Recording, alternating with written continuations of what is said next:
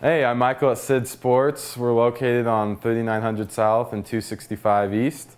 And I'm here to teach you how to fix a chip in a snowboard. We actually just finished working on this snowboard, and I have a ski right there we can use. And it's the same procedure, the same materials on each.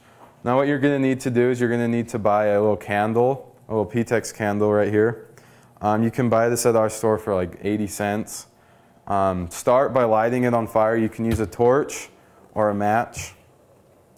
The idea of this is you want to get a nice blue flame, and once it holds a flame without the candle or the torch or the matches, you know it's good.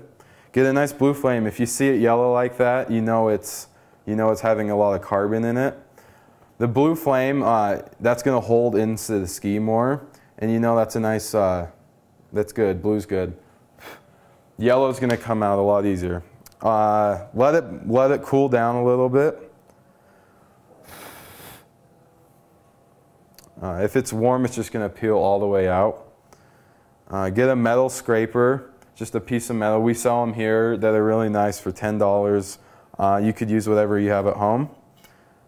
And just go ahead by kind of scraping. The secret to this is keeping it flat and keep going up and down the ski. You can go either way. And don't go sideways. Kind of go with the grain. If it's a major crack in the ski or a major chip in the ski, that's a shop-only fix. We have the tools here where we can actually weld the plastics and the base of the ski together. If it's a major chip on the edge, that's going to be another fix we call a patch. We have material. We have a base material right here where we'll cut it out and we'll epoxy it in, and that holds just as well as the base will. We've had people come in and they've hit the ski with a rock and it holds up just fine.